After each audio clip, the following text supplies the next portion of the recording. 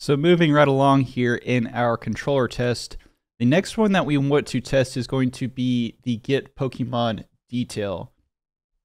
And this one is just going to return a Pokemon DTO, and it's going to be very similar to our create. So I'm just going to go up here and just copy it from the create and change around some stuff in it so that we don't have to type as much here. So we're going to have get Pokemon, or we'll say Pokemon detail, and we'll say return Pokemon DTO. So here we actually have to mock our Pokemon service get by ID. So I'm just going to go ahead and get rid of all of this, and I'm going to change this to a win. And then here we need to once again get Pokemon by ID, pass in an int of Pokemon ID. And you don't have to do this. You could pass these hard-coded values in here, but I'm going to choose to make things a little bit more official. And then here is where we're going to actually have the then return. And we need to make sure that we are returning a Pokemon DTO. So we're going to go here. It's going to be Pokemon DTO.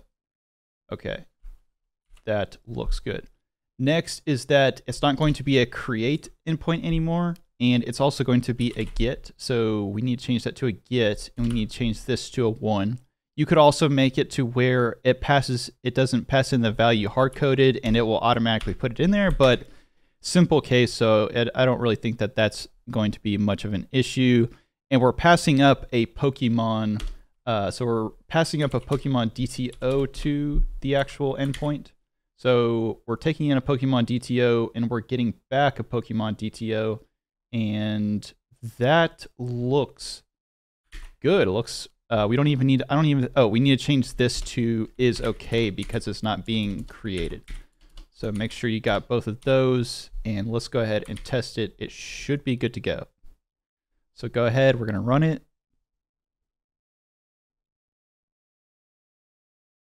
And we've got our green.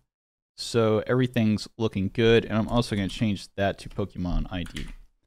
So the next one is going to be an update, and the update is going to be incredibly similar to the one before it. Who would have guessed? So we can just go ahead up here, and we can go down, and we can copy it, and I'm going to call this Pokemon detail because I think that's really what it's supposed to be. And we're going to update Pokemon for this one.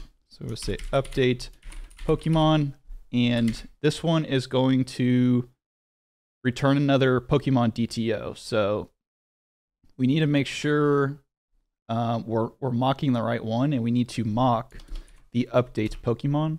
And the update Pokemon needs an int it needs the Pokemon DTO, and it also needs an ID. So we're going to have our Pokemon DTO and our Pokemon ID. So we're going to say Pokemon DTO, and we're going to have our Pokemon ID. And it's going to return a Pokemon DTO. So it does return Pokemon DTO. This endpoint is going to be different. So we will update the one Pokemon again, and it will also have the update tagged on to the end of it like that. And it's also going to be a put request. So this is actually going to be a put. So let me see here. So it should be put, and it looks like we've got everything.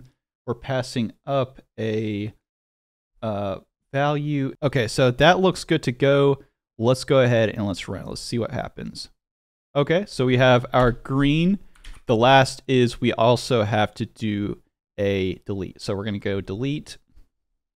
We're going to go copy because it's very similar. Change this to delete. Delete returns a string. So we're going to say delete and return string.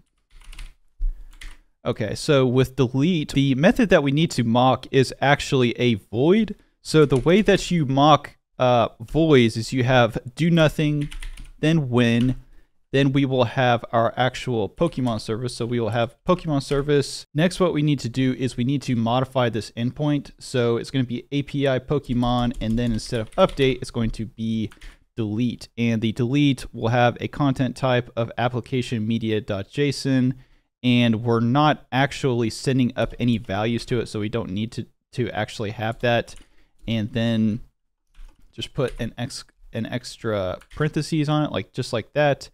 And the result matcher, all we need to do is make sure that it returns a status of okay, since it's not actually returning anything. So let's go ahead here, let's run it, and let's see if it works. So looks like, and we've got a failure. So let me go ahead, go back, see what happened here. It can't be a put, it's supposed to be a delete. So we'll have a delete here. And Pokemon API, Pokemon 1 delete API. And we're going to go ahead and run it. And we've got green. We can now move on to our review controller, and we will be able to finish up our unit test. Anyway, I hope that you guys enjoyed this. If you did, make sure to hit that like button. Make sure to hit that subscribe button. And as always, thank you for watching.